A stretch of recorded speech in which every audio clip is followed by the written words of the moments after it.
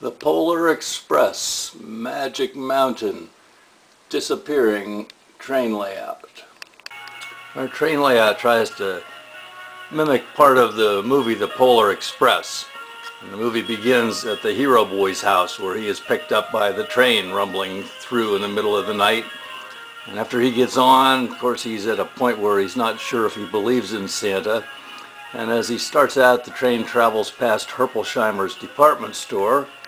And if we look in the window here, we'll see that there is a mechanical Santa, which furthers his belief that there may not really be a real Santa. And the train continues its travels around the tracks, eventually arriving at Billy's house, which is on the other side of the tracks. Little Billy boards, and finally they start on this magical journey to the North Pole. On the way, they're stopped by a herd of caribou in the tracks, and they continue through a big tunnel and into the mountain, and through the mountains, through a roller coaster ride up and down.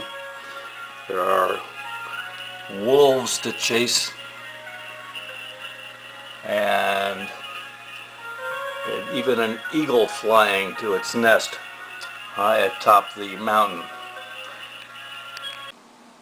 The Northern Lights waterfall. A little science lesson here. The theory that you heard back in high school about the origin of the Northern Lights, unfortunately, is not true. If you watch here, we'll show you the true origin of the Northern Lights.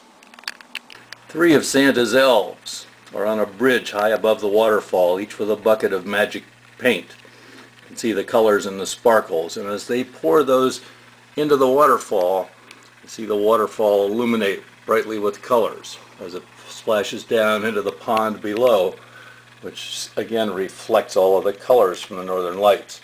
The night sky is where these lights become visible to us as they're reflected from the lake and the waterfall below.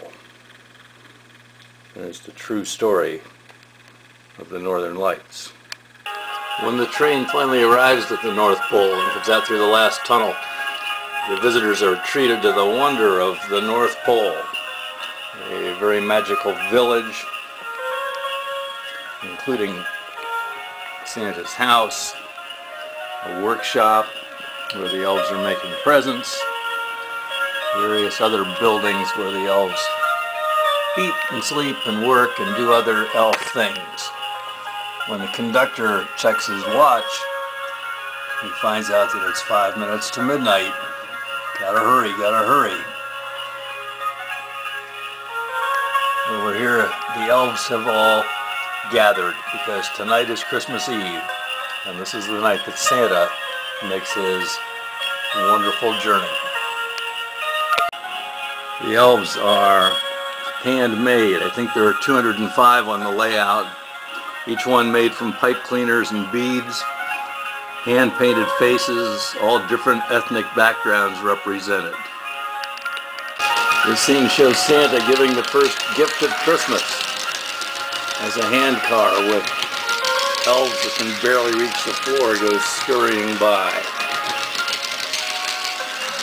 Santa eventually gets into his sleigh with his reindeer and takes off and circles the Christmas tree several times before leaving the North Pole to deliver all of his gifts.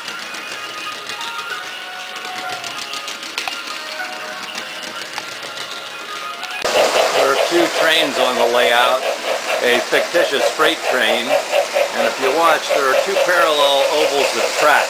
On the outside track is the freight train, which circles around the town, past Billy's house, goes into the mountain,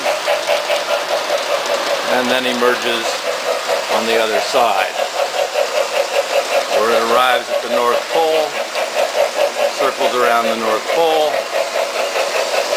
We'll watch one more time here. Goes around the town, into the mountain, and then we'll see before it completely disappears that it emerges on the other side. On the inside oval of track is the Polar Express train. And if you watch its journey, you'll see that it is similar but not the same. It goes around the town, past Billy's house, goes into the mountain, and emerges from, no, it's not emerging from the mountain. Where is it going? It's gone. It's disappeared. It's in the, oh no, there it comes. It's finally coming out of the mountain. Well, now how can a train that is probably 8 feet long disappear into a mountain that's only 3 feet long? Let's watch this again.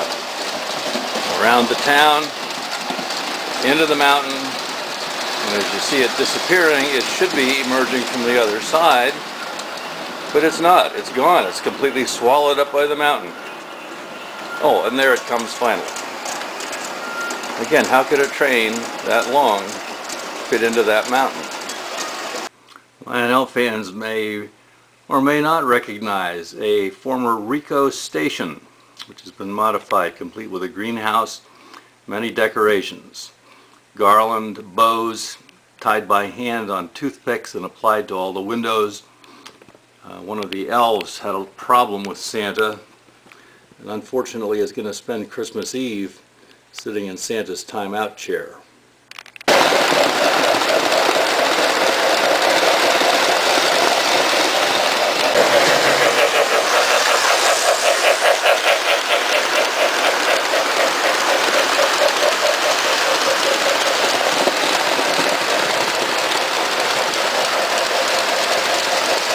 Where the trains enter the mountain.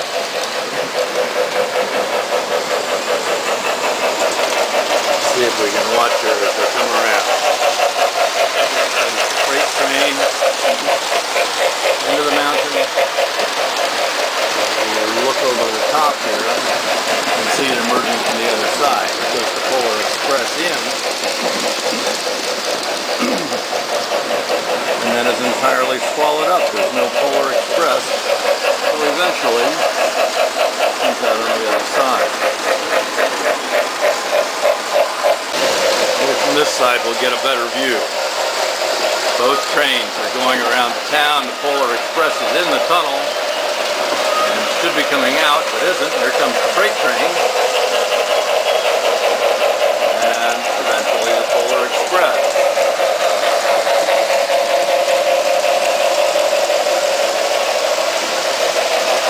We circle around. Both go into the tunnel at the same time. So obviously they should both be coming out at the same time, but not so. Only the freight train and eventually the Polar Express. Nighttime on the layout. Trains going into the tunnel, past the Northern Lights waterfall, and again only the one train comes out. Well, eventually it's joined by the Polar Express. Santa's tree is spectacular at night.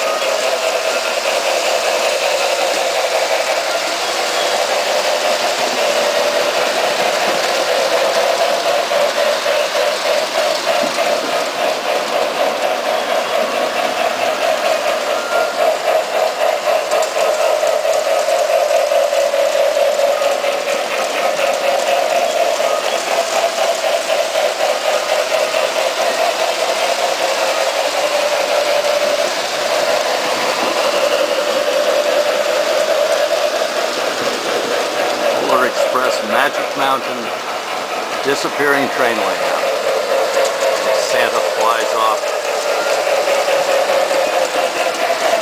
into the night sky. Though I've grown old, the bell still rings for me as it does for all who truly believe.